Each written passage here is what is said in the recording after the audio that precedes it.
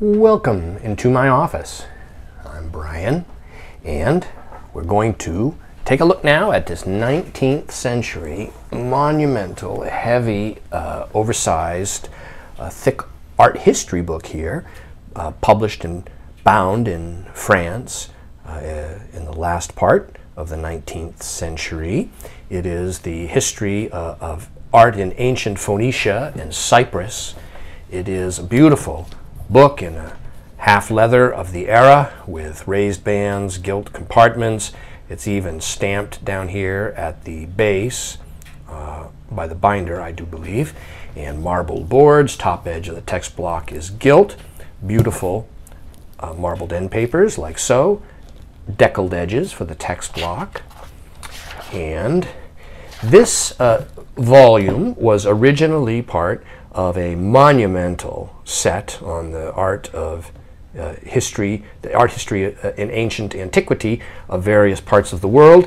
Each volume stands alone and is complete unto itself for the area that's depicted and covered within the volume. We're going to stroll through the book so you can get a sense of how well it's illustrated and the style of illustrations. The title page here tells us that this volume has 644 small engravings within it. Well, engravings, but many are small, but some are full page.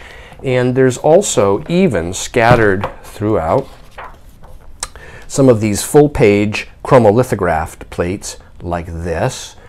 This is the jewelry of ancient Phoenicia. These plates have the original tissue guards with them. And I noticed that there were others as I was strolling through the book earlier. And here is another one, for instance, of glass of Phoenicia. Beautiful plate, really. Yeah, very nice printed plate.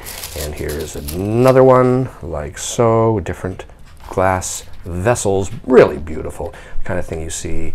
In fact, the Museum of Fine Arts in Boston has a lot of ancient glass, Islamic glass, and just beautiful objects, really. It's amazing how nice styles are in the ancient world and how so much of this art actually could be reinterpreted or reinvented or repurposed in modern times for jewelry or decorations.